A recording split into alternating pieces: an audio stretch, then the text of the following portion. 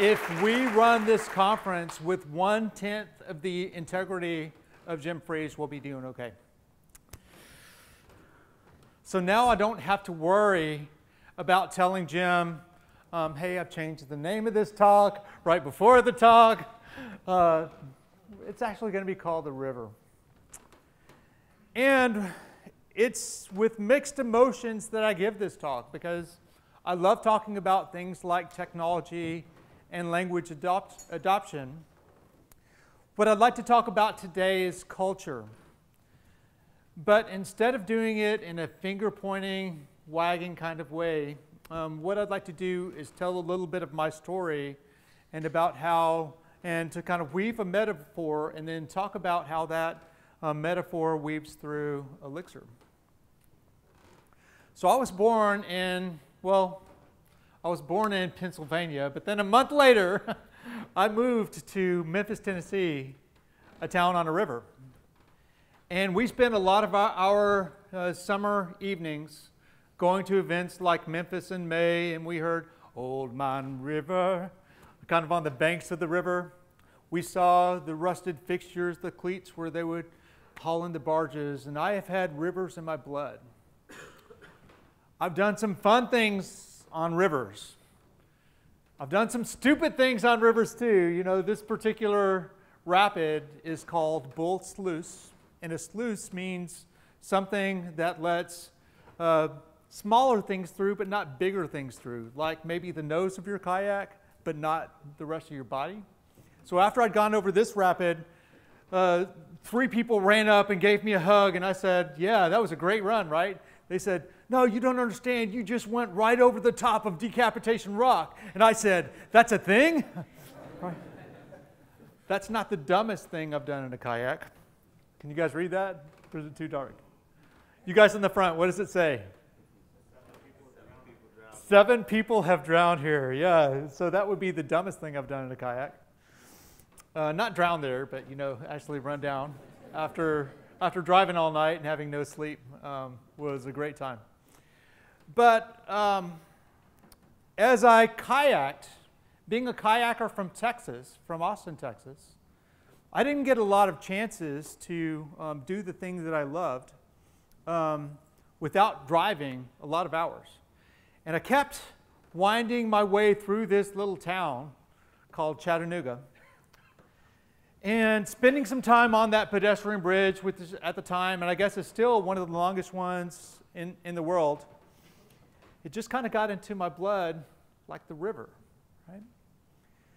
And eventually, I had kids, the kids graduated, and then we immediately jumped in the car, and we did it. We moved to Chattanooga. Now, that was before I had talked to OSA and WAR and seen this cannon, which is pointing right about directly at my house. Language is war. Yeah, I don't know. Don't let any Java guys up there, right? But one of the cool things about being in Chattanooga was seeing all of this old infrastructure. I don't know about you, but I like the electronic things, and I like old industrial things too, and kind of imagine what they were and what they did. But some of the bits of infrastructure have been reclaimed, right? Like this old steel dock, this pier, and some of them are still in use. All up and down the river, you can see these barge tie-ups. And sometimes they look like this, and sometimes they're multi-purpose. There's an osprey nest up there, and they're kind of a bird that's a lot like eagles, and you can kind of see them diving on the fish. It is a surreal experience. But one of the things that happened when I moved to Chattanooga is that we went from being a 2-car family to a 1-car family.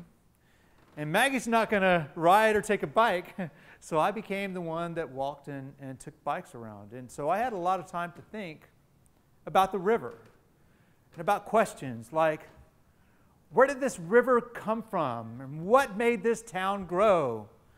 And, with all the rusted out infrastructure and kind of broken things, what nearly killed this town? And ultimately, where is this river going? And it's a philosophical question. And I like philosophical questions, and I like metaphors. So that's the theme of our talk. So we'll be jumping back and forth between the river in Chattanooga. This is the Tennessee River. It could be any river. And the language, and where we've come from, and where we're going, and what's happening on the river. Okay, so let's talk about where the river came from. And of course, I'm going to throw a metaphor at you, and you know what the metaphor is. It's going to be a spring, right? And I want you to start to think back to the spring when Elixir was first born. I can remember pretty well, we were at, it would be this table right here, when Jose, yeah, Jim, it's your conference. And we were all sitting around that table right there, with Chris there, Jose, myself, I think Dave Thomas was there too.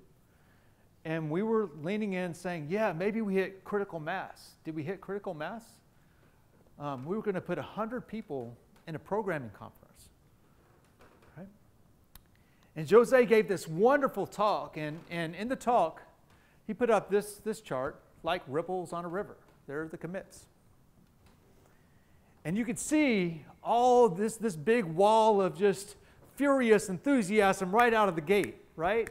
And then you could see things kind of slow down and spike and then almost stop, right? And Jose called that the valley of despair, right? Where he was trying, I think it was a prototype language-oriented approach, and it didn't really kind of click, and it didn't gel with what was happening in the rest of the ecosystem. But then he embraced Erlang, and he broke through. And you could see the energy that has never stopped since then. So maybe that's our spring. Maybe you could find a different spring. But the point is that at some point in the beginning, there was this joy and enthusiasm, and we got to add to it and build to it. And for me, the things that added to the spring and turn it into a spring were these moments. Like one of the things that we did is we liked to go get Indian food. And it became a meme for us that when we were all out together, we would go get Indian food. And I think the reason was there was one particular moment where Jose was building a web server. Do you guys remember what the old web server was called? Dynamo, that's right. Who said that? All right, a couple of you. Yeah. So that wasn't a pretty project, right? I've written worse code, but this wasn't great code. And it was pretty clear that it's a hard thing, and maybe an impossible thing, to write a language and champion a language and also write a web server. So I had convinced my boss that we needed to use Elixir, and he said, what database integration are you going to use? And I said, I don't know. And he said, what web server are you going to use? I said, I don't know, but we're going to get somebody to write one.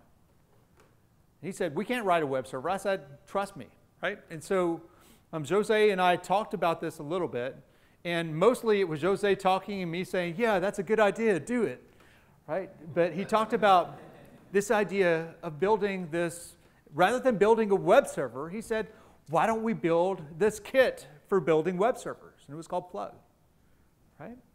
And then so we were at a conference in San Francisco, and 3 months after writing this, we had a conversation with Chris McCord, and there was kind of the new tentative relationship thing, but it was really exciting. And then we decided to go get some Indian food, and since then, that moment has kind of rolled into the river.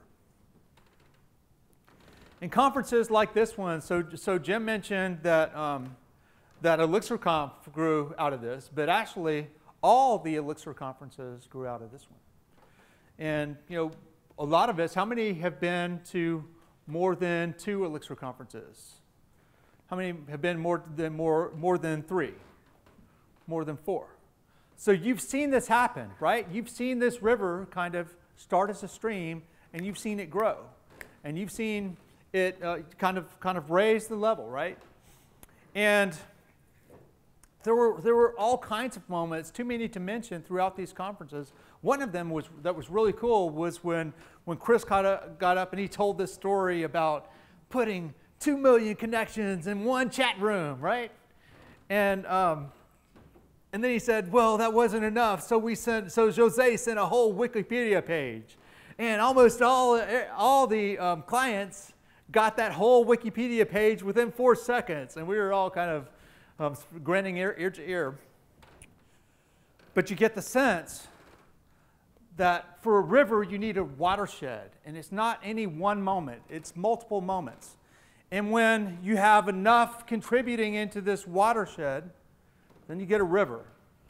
So what's interesting is this is the Tennessee River just upstream of where Maggie and I live right now.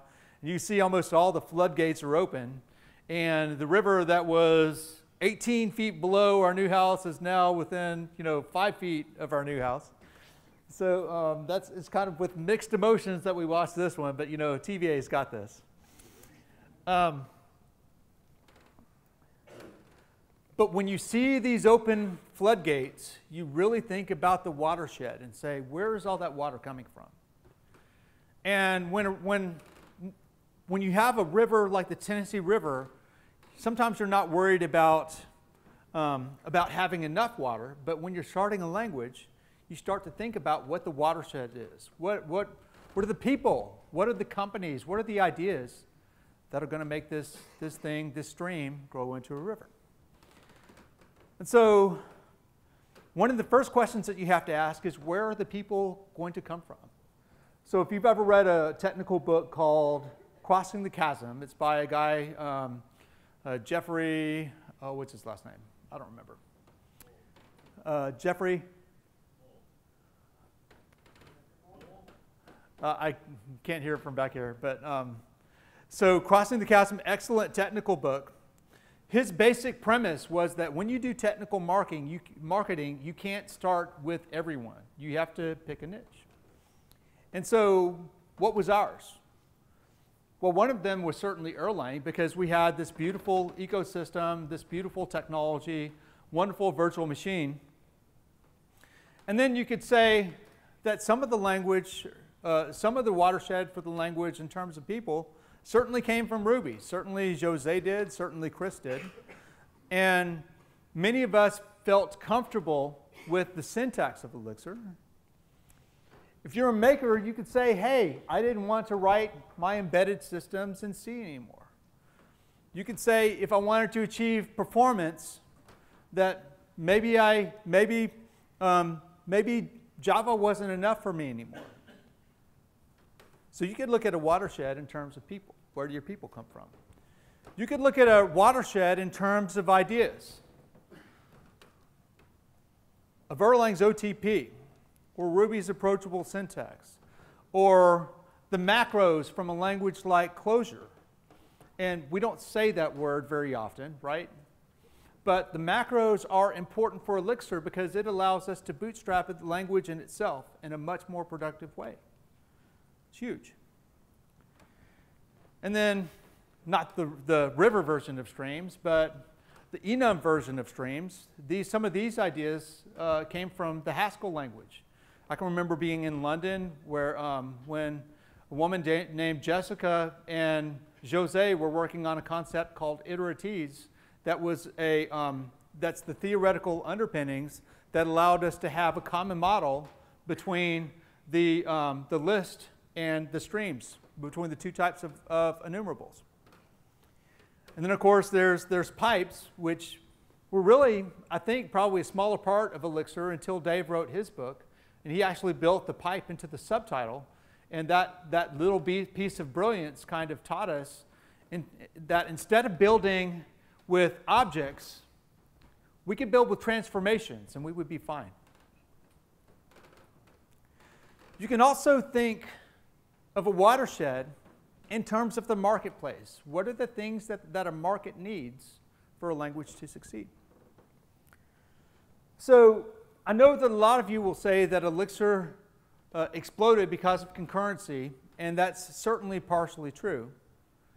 But I believe that a big part of Elixir is allowing us to organize code in a superior way, that we're not limited to one type of extension. And that's inheritance. There's a concept in Elixir called a reducer. And I'm going to think of it, you could think of it this way. I'm going to think of it this way. That works in almost everything except enum reduce, right? And you could write your reducer code this way, right? Or you could write it in terms of a pipe. And once you see it this way, you will see reducers everywhere, right?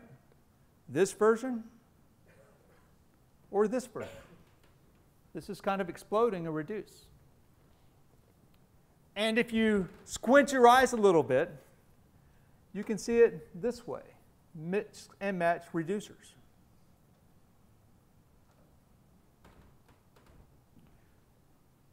All kinds of reducers. You see them everywhere. If you had your eyes open throughout the presentations, I counted 8 different reducers during the talks. And things like queries, Phoenix channels, live view sockets, OTP, which is like a slow motion map reduce in action, right? But this type of organization gives us more power than we probably had access to with other languages. You could also think of the intellectual watershed in terms of life cycle. Of course, what I'm talking about is OTP supervision, right? When you hear supervision, I don't want you to think in terms of failover and supervision. I want you to think in terms of life cycle. Who's this guy? Yeah, the IT crowd. It's a British comedy. If you haven't watched it, if you're anyone in the Erlang or Elixir community, you have to watch this show. And if anybody called this guy, this guy is a support guy who works in the basement, they would always ask a support question, and he would always answer, "Did you try turning it off and on again?" Right? That's life cycle. So basically, our bet is that if you can define how to cleanly take a system down and how to cleanly start it back up again, and you can detect it, then failover is free. So with these very simple processes, with this very simple methodology and thought process, we can actually build self-healing software. And there are phone switches that haven't been down more than a handful of times in 5 years or longer. And of course, you have to talk about concurrency, about those 2 million concurrent users on a single box measured in Elixir. You can think of a watershed in terms of companies, right? And I really want you to think of the watershed, the things that actually helped give birth to Elixir as companies. In fact, Elixir would not exist without Plataforma Tech that actually gave Jose the time to work through that difficult problem in more than one programming model and actually stuck with him as Elixir was picking up steam and actually supports him on the road. Let's give Plataforma Tech a hand.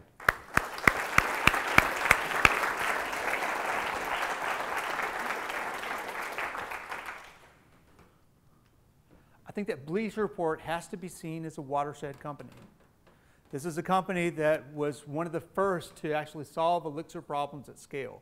They're the first to actually help when we have initiatives like diversity initiatives, to sponsor conferences like Maggie and I's conference in Chattanooga, and this conference in the past, and actually Elixir conference as well.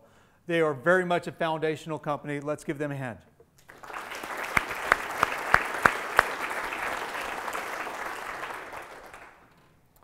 Oh, and what would we do without Dockyard? Dockyard, who's actually given Chris most of his time to play with concepts until he builds something beautiful that's going to change the world.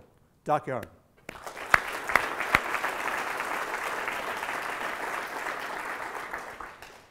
We're going to do this one more time, not because there's only one more company, but because Tate has been right at the heart of what we do with Elixir. How many nerves talks did we see? Let's give Tate a hand.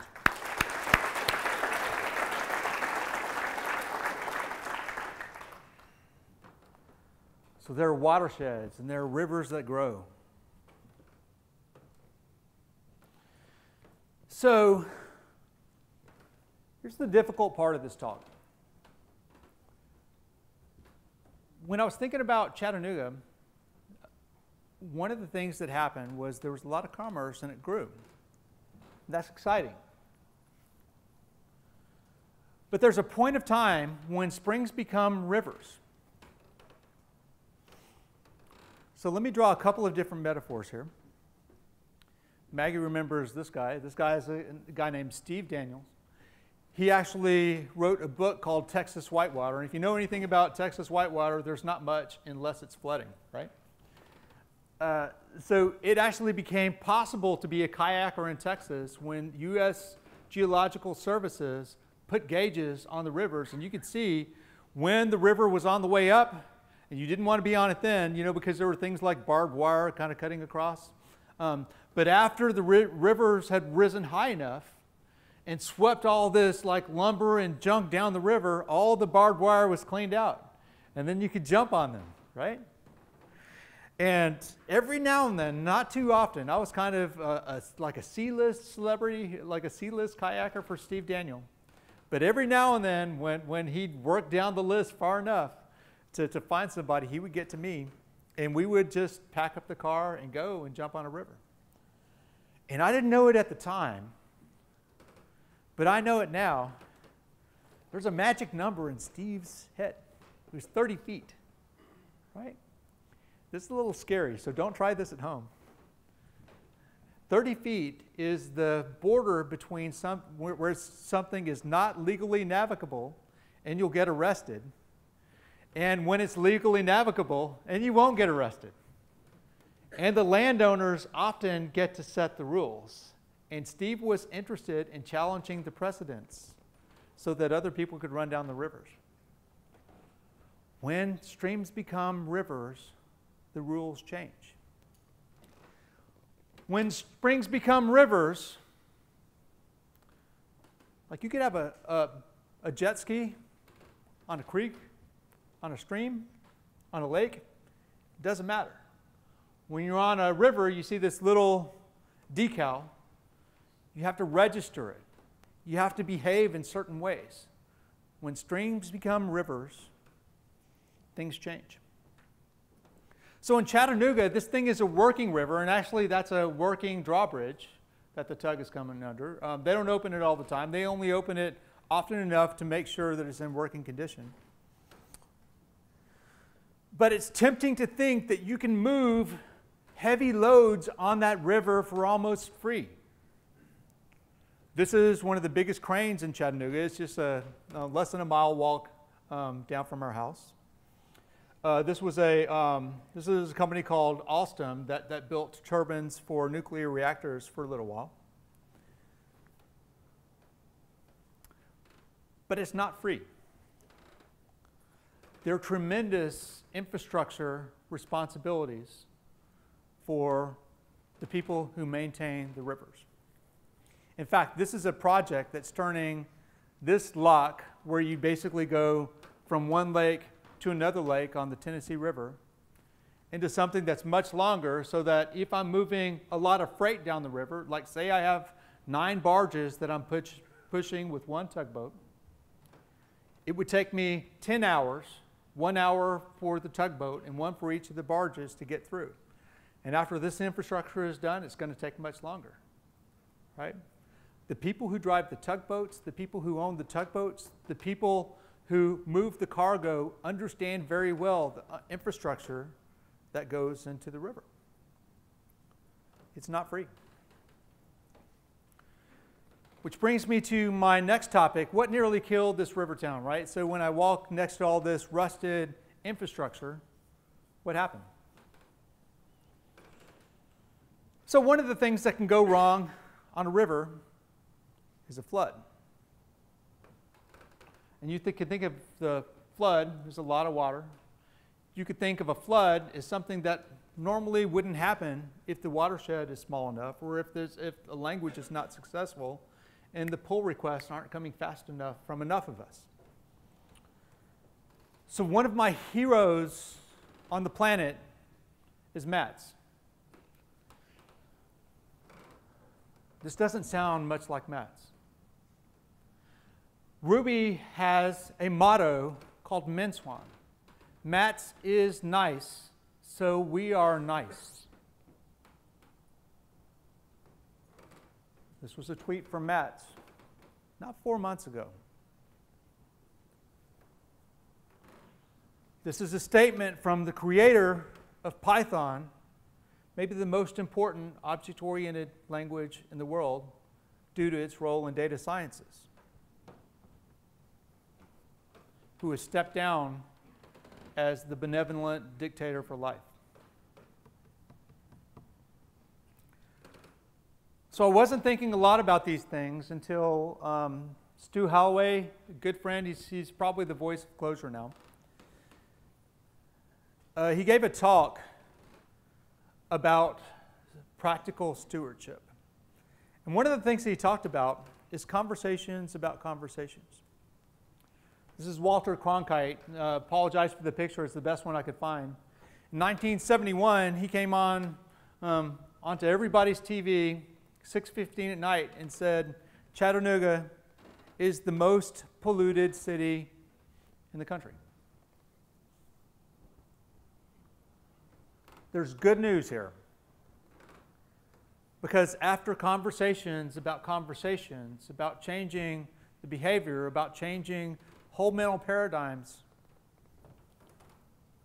things changed. So I believe that we need to head this off before there's a whisper about it in our community. I believe that we have to have conversations about conversations. I believe that we need to talk about when to advocate. You should build something. The answer is never. How we treat each other. The language that we use. I think that we need common rules to point to when there's a difficult conversation. We could say, hey, time out. This is what we believe. This is how we treat each other. This is who we are. I don't want to be a person to kind of point to a code of conduct. I don't want to be a person to say, we need more rules. But I do want us to be able to treat each other better. I don't know how to do this. If you've got some ideas, I'd love to hear them. I want to start a conversation about conversations. But that's not all that this talk is about. One of the coolest things about this conference is seeing the look on Chris McCord's face when he shows you guys something cool and you guys applaud. When Chris McCord says, these things that Jose gave us were powerful and meaningful to me, and you guys applaud. When you see something that moves you, that actually improves your life, express your appreciation. It goes a long way. We need many interactions, 5, 10, or more positive interactions for every negative one. And when things were out of balance, bad things happen to the community. When things are in balance, great things happen in the community, and you can do anything. So I want to talk a little bit about where the river is going, or where we're going to take it. Right? So let's come back to this idea of there's a watershed for ideas. Right? The collective innovations that are coming into Elixir that are making it special. So I believe that this is everybody's fear that the river will change and leave people behind. Right? So I think maybe the most powerful innovation that we've seen in Elixir this year is this one. Elixir is done. Right? This allows us to push the line of innovation from the middle of Elixir to the top, and the invitation, the beautiful invitation that Jose gave people to build on top becomes more powerful because he's put his money where his mouth is. He said, I've done my part, it's time for you to do your part.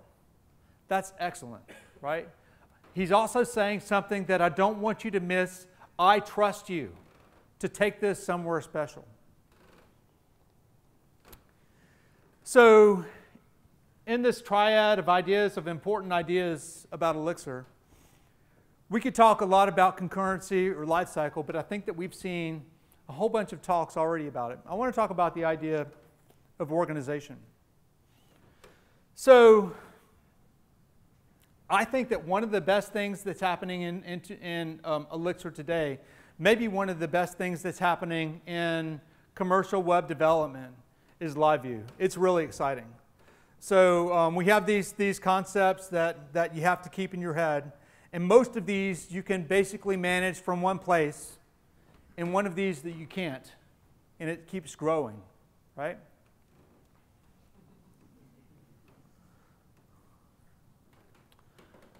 So JavaScript is not evil. People that write JavaScript are not evil. But when you can fit all of the all important concepts in one place, in your head, more things become possible with less time. This is the kind of idea where we're basically trading one advantage that's less important for another advantage that's perhaps more important in certain use cases. That's groundbreaking stuff. That's groundbreaking stuff. And the thing about it is, we are seeing this type of pattern happen throughout the Elixir community, in Nerves, in Scenic. Right? But the last bit of organization that I want to talk about is you. This is the canvas of ideas, of organizations, that's really going to drive us to the next place. So I'm winding down here, but I want to make one more point. I want you to vote. And I want your vote to look like this. No, not like that. I want your vote to look like this. Right? This is as far as I'm going to stretch this metaphor. This is a place called Ross's Landing. It's kind of the heart of where Chattanooga's revitalization came from. They built this beautiful place from where the steamboats used to drop troops, supplies, and where that turned into a commercial center. They turned it into a place called Ross's Landing. And one of the things that they did is there's a monument called the Trail of Passage that was based on the Trail of Tears. So you can vote with your behavior. Ross's Landing was also a place of great commerce. And we've seen in this talk, and you guys already know how much important companies have given to Elixir, but you can vote for them with your dollars. Ross's Landing is also a place where there's a great festival. You can see the boats in the background. You can see the fireworks. You can see the 60-foot tall stage. And that's not the top piece of the bubble. And people come from all over the country to kind of feel this atmosphere. But you can vote with your companionship and help build that feeling for us. The Tennessee Park Beautification Project has led to more parks on the river. And we actually live on this river walk. It's 11 miles long, and it's pristine. And it's not all managed by the government. So you can vote with your time. So in closing, be kind and find your joy. And I'll see you soon on the river. Thank you.